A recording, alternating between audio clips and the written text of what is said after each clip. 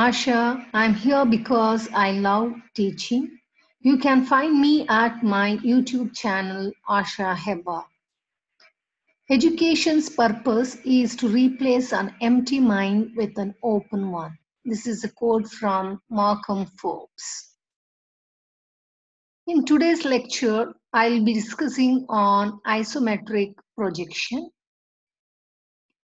Two rectangular plates are placed centrally with dimensions 100 by 60 by 20 mm and 100 by 40 by 20 mm, such that longer edges are parallel.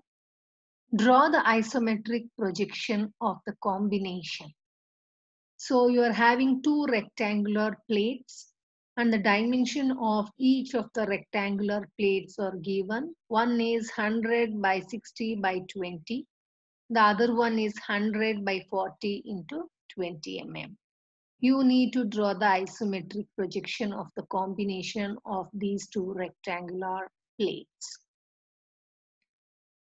So here the one rectangular plate is 100 mm, 60 and thickness is 20 mm.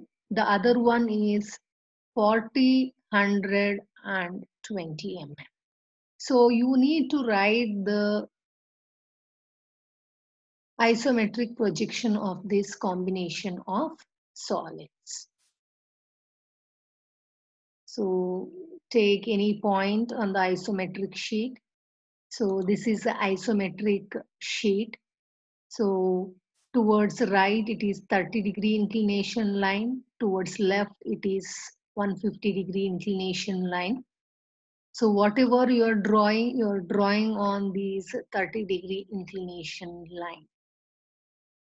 So each box measures about 10 mm.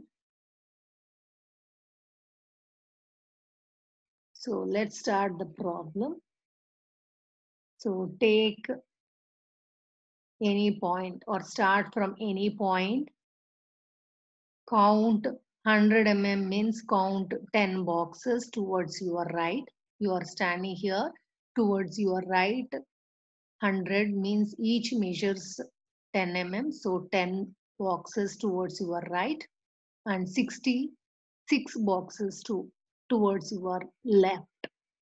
Again 10 box towards your right and 6 box towards.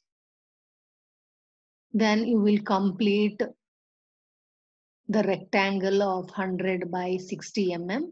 Now the thickness of the slab is 20 mm. So from each of the corner, go up by 2 boxes, vertically 2 boxes in upward direction. Then join all the top corners. So you have drawn 22 boxes, you have gone up from each of the corner and join all the corners. So this completes one rectangular slab. So 100, 60 and height is 20 mm. Now you need to draw another slab measuring 40 mm and the length is 100 mm and the height is 20 mm. So from the center, the totally it is 60 mm. So from the center, 20 and 20 on either side, draw a line parallel. Because it says longer edges are parallel, 100 mm should be along the 100 mm side only. So this is 40 mm, 100. You have drawn the base of the rectangle, that is 40 and 100 mm. From each of the corner, go above the 2 boxes in upward direction. Then join all the corners. Join all the corners.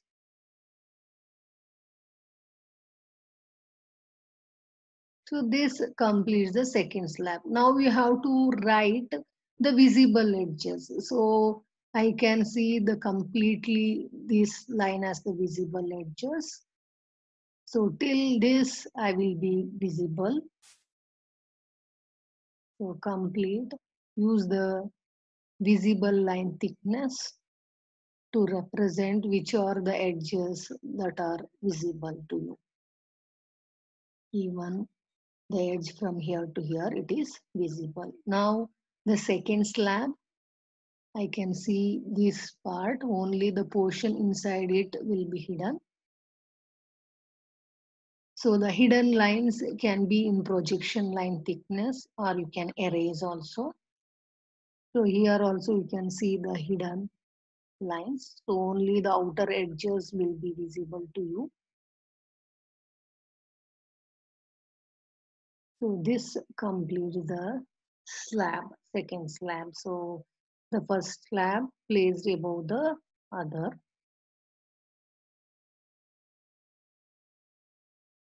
Thanks. If you have any question, you can find me at my YouTube channel, Asha Hembar.